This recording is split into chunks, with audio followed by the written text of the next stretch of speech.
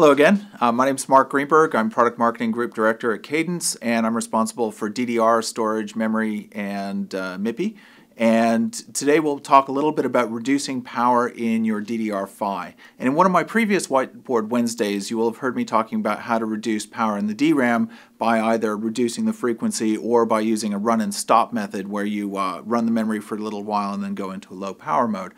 So today I'm going to talk about reducing power in the PHY, and there may be instances where you want to reduce your DRAM operating frequency, and when doing so then you will also want to reduce the DDR PHY power, and I'll show you a couple of ways that we have of doing that in the DDR PHY. So if we come back to a similar curve to what we looked at before, where we represent power on one axis and frequency on another, we already established what the DRAM power looks like, what the DDR power looks like, and there's some minimum power that the DRAM device uses, and then there is a relatively flattish curve that represents the amount of power used at a given frequency inside the DRAM device. Now, what I also want to look at, because this is really only half of the picture, and if we want to look at the total system power, we have to consider the power of the memory, which is going to be something like this, and we have to look at the power of the physical interface, which I'll represent in red. So on the power of the PHY being located in the SoC side of the system. And if we look at the PHY power, it's going to be nonlinear for frequency because we have different features within the PHY that we can turn on and off at different frequencies. So what you might find in the DDR PHY is that again you may have some function that is linear with frequency up to a point, and then you're going to have a step function upwards. And again, there may be another linear section, and then a step function up, and a linear section, and a step function, and a linear, and a step function like this. And so we may arrive at the PHY power in a different way from how we arrive at the memory power. And so the immediate question is going to be, well, what are these things doing? Well, what you'll find when implementing or using a DDR PHY is that at different frequencies of operation, you may choose to have different features of the PHY turned on.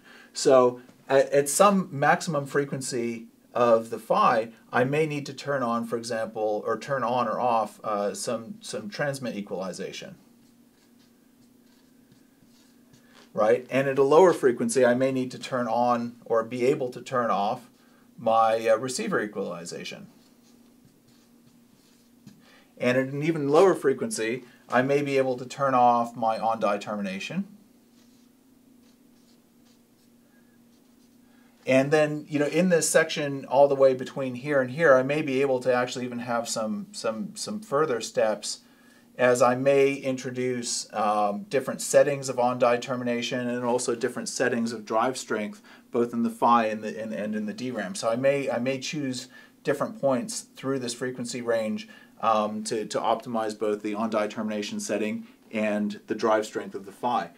And then at very low frequency, within my PHY, I may also turn off the PLL and go into a PLL bypass mode at very low frequency and bring the power down here. So the PHY power is, if you use the power features within the PHY power is kind of a non-linear thing. And so when selecting an intermediate frequency to work at, if you choose to select an intermediate frequency, you're probably going to want to try and find one of these points where you're just able to turn off whatever feature it was, and try to run up to that point and no higher.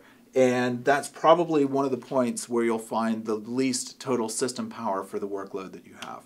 So in a nutshell, you can use your PHY low power features to be able to reduce the power capability of the PHY at different frequencies, and you should choose your frequency operating points according to the frequencies at which it's necessary to turn on or off those different features. So with that, that's another Whiteboard Wednesday, and we hope you'll join us for another one soon.